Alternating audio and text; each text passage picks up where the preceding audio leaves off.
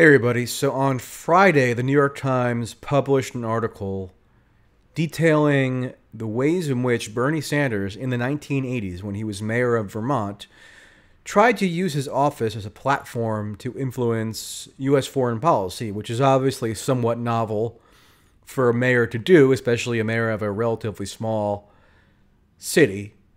The mayor of New York City always uses his platform to have some effect on U.S. foreign policy, especially as it relates to Israel, because there's a large Jewish population in New York, and that's just commonplace. Bill De Blasio does it. Mike Bloomberg did it. But for the mayor of Burlington, Vermont to do it was a little bit unusual.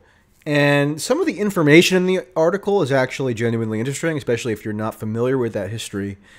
I actually was familiar with much of it because in 2015, I spent some time in the archive at the University of Vermont in Burlington, which houses the papers and records from Bernie's mayoral tenure. And there's a lot of really fascinating stuff in there, even dating back to his pre-mayoral days when he was basically on the fringes of politics in the state. He ran as a third-party candidate for different offices. The Liberty Union Party was a very interesting platform. And I wrote about it at the time, during the previous electoral cycle. I might at some point actually go back and look through some of those documents that I found and write something new. But the New York Times just discovered this somehow. And so they did this article where, although, again, some interesting information was presented, it was obviously framed in such a way as to depict his activities in the 80s as unserious, perhaps even disqualifying, at the very least, a big political liability.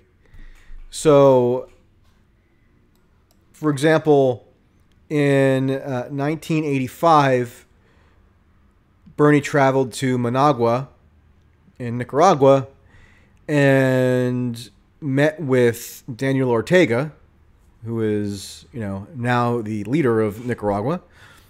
And basically, Bernie made it very clear that he was opposed to the foreign policy under Ronald Reagan, which, the CIA was deployed to basically oust the government.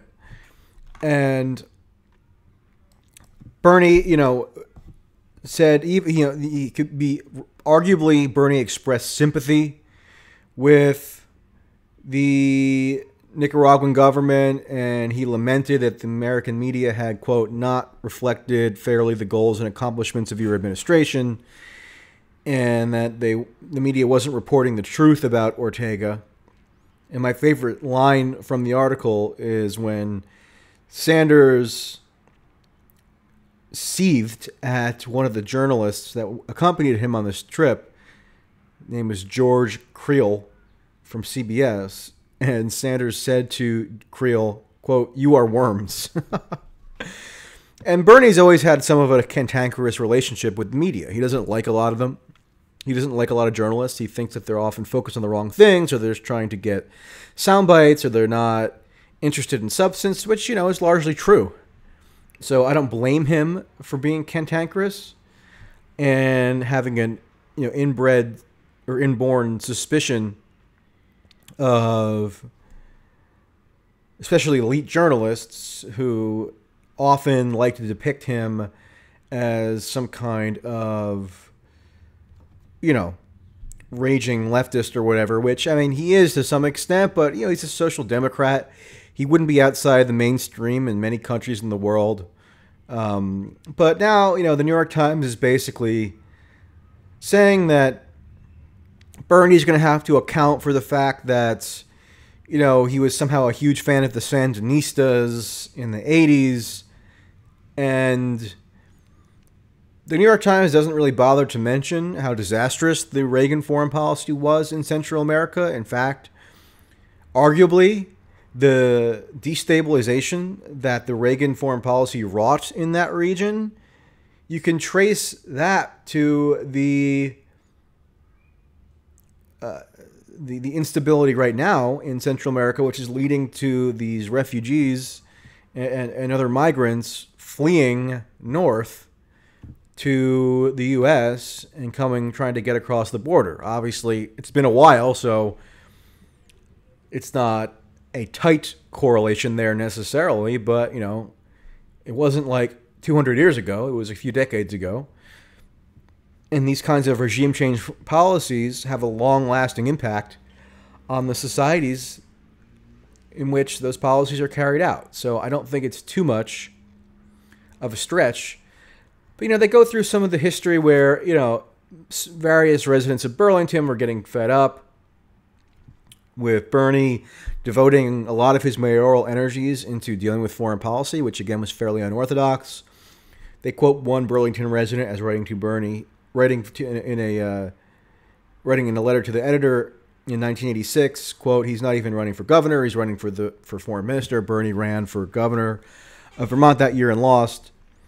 And I actually think it's laudable that Bernie would have devoted so much of his attention to foreign policy, so long as he was able to keep municipal functions going, which by all accounts he was. I mean, he was actually pretty widely regarded for his ability to just have basic services function adequately. So, paving roads, sewage systems, that kind of thing.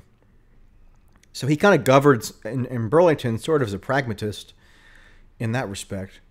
But, he also did stuff that's depicted in the New York Times as very suspicious, such as formalizing a sister city relationship in 1988 between Burlington and Yaroslavl. I hope I'm pronouncing that right, which was a city in the Soviet Union and on the Volga River. And he, of course, traveled there with a Soviet delegation just weeks before the gubernatorial election that year. Or rather, weeks before the House race that he ran for in 1988, which he also didn't win. So Bernie actually, people might not remember this, Bernie actually lost quite a few races in the early part of his career. When he ran for different offices on the Liberty Union ticket, he got like single digits. So he has some familiarity with losing. But it was perfectly viable for him to want to forge closer ties with the Soviet Union, especially in this era, which was the era of an opening under Gorbachev. I mean, Republicans were encouraging this at the time. That's why they embraced Gorbachev. So the idea that it's like obviously the marker of ideological extremism for him to take in these kind of anodyne diplomatic steps with regard to the Soviet Union is silly. And in remarks captured on an audio recording, the New York Times melodramatically relays, Bernie is quoted as saying, "The cost of services is much, much higher in the United States." He's talking about medical care, and he says in the Soviet Union, healthcare is free or virtually free. That's true. Bernie wasn't saying that healthcare in the Soviet Union is exceptionally good in every circumstance, but he's correct that it didn't cost anything, or not nearly as much as it does in the U.S. That's just a statement of fact. But when he was running for the House, he made foreign policy actually a big issue. He said he wanted to, quote, reduce the obscene federal military budget. He said that there are certain aspects of like the Cuban approach to governance that he thought were laudable, even if it was not perfect. So, I mean, none of this should be surprising for anybody who's remotely familiar with Bernie. But nonetheless, I mean, if you're not acquainted with some of that from the Burlington years, it is kind of interesting to read through. One thing that they put out is that Sanders distributed a pamphlet in 1982 saying, "Your vote can help stop another Vietnam," because he was calling on the U.S. to stop propping up the dictatorship in El Salvador. And he actually backed a ballot initiative that year, basically just to register Burlington's opposition to U.S. involvement in that country, which, you know, municipalities do on occasion during the Iraq War. A lot of localities passed resolutions opposing it. But, you know, it doesn't actually have a huge real-world impact. It's just sort of symbolic. But, you know, symbolism matters in a way. So I think it was viable for him to do this, considering how overzealous, to say the least, the Reagan administration was in overthrowing governments and installing their little puppet regimes in Central America and elsewhere. And Bernie was on Meet the Press today, and Chuck Todd basically like asked him if he regretted his anti-war activism with regard to Vietnam. It's just like, are you kidding? Why doesn't Chuck Todd ask people who weren't opposed to the Vietnam War why they didn't do anything to oppose it, given how utterly disastrous it was? I mean, I have a book on my shelf right now. It's called Kill Anything That Moves by Nick Terse. And you got to read this book. I mean, it's, even if you think that you know the history of the Vietnam War, you don't know how systematically brutal it was and how targeted it was at actually killing civilians, again, in a systematic way. It wasn't just the My Lai massacre. Everybody knows about the My Lai massacre. It was extremely egregious, but just on a more mundane day-to-day level, the amount of civilian death that was inflicted by the U.S. is just staggering. And of course, you know, over 50,000 U.S. troops died. Veterans dealing even now with Agent Orange and other disabilities. So, I mean, that entire American involvement in Southeast Asia was just utterly disastrous.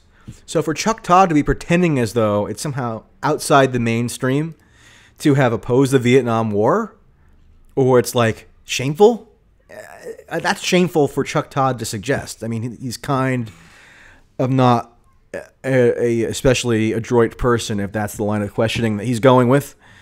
But anyway, you know, Bernie originally didn't respond to requests for comment about the New York Times article. But I guess the day after it was published, he did get in touch with Sydney Ember, who's one of the reporters. And he had a very contentious interview, and a lot of people, were complaining, "Oh, Bernie was so rude. How dare he? The special snowflake New York Times reporter shouldn't be subject to his rudeness." And it's just like, no, she deserved it. Bernie should have been ruder, frankly. I'm actually impressed that he managed to restrain himself. He did, but they get into. I mean. One of the questions that Sydney Ember asks him, and you can read this interview, I'll post it, is, at the top of the story, she says, "We talk about the rally you attended in Managua," and a Wire report at the time that said there were anti-American chants from the crowd. I mean, gee, why would there be anti-American chants in the crowd when they're trying to overthrow the government by funding like a death militia?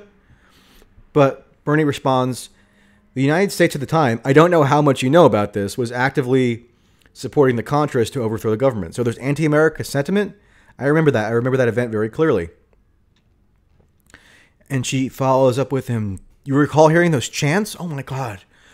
How horrible. There could have been some mean chants going on." And he says, "They were fighting against American, haha, yes, what's your point? Are you shocked to learn that there was anti-American sentiment?" And then she follows up saying, "Do you think if you had heard that directly, meaning the chant, you would have stayed at the rally?" And he says, "I think, Sydney, with all due respect, you don't understand a word I'm saying." And he says, stuff like that repeatedly. And, there are people whining that this means that, like, Bernie's just like Trump or something, and he's, like, demeaning the press. It's just like sometimes the press deserves to be demeaned because they ask idiotic questions. You're not immune from criticism because you happen to be a reporter at the New York Times. In fact, you deserve extra criticism given the influence of that role. So, I mean, this is just totally in keeping with Bernie's persona, where he rightly finds it annoying when people ask him dumb questions, just like anybody would. Sydney Ember actually is prone to confabulating controversies about Bernie out of thin air. You may remember that in January she wrote a piece basically alleging that the Bernie Sanders 2016 campaign was like this hotbed of sexist abuse, and how could Bernie not have known that people were being abused? And one of the big the big scandals was that some woman volunteer of Bernie's had lodging arrangements in Illinois, I think it was, that she didn't like, and so like put in a request to get it changed and got it changed, but that was like sexist abuse or something that Bernie was enabling. It was so stupid. It was obviously just designed to kneecap him before he actually announced his campaign, and it didn't work. Anyway, I think it's on one level it's good that these malignant reporters are trying to badger Bernie on foreign policy in particular, because it forces him to adhere to his long-standing principles, because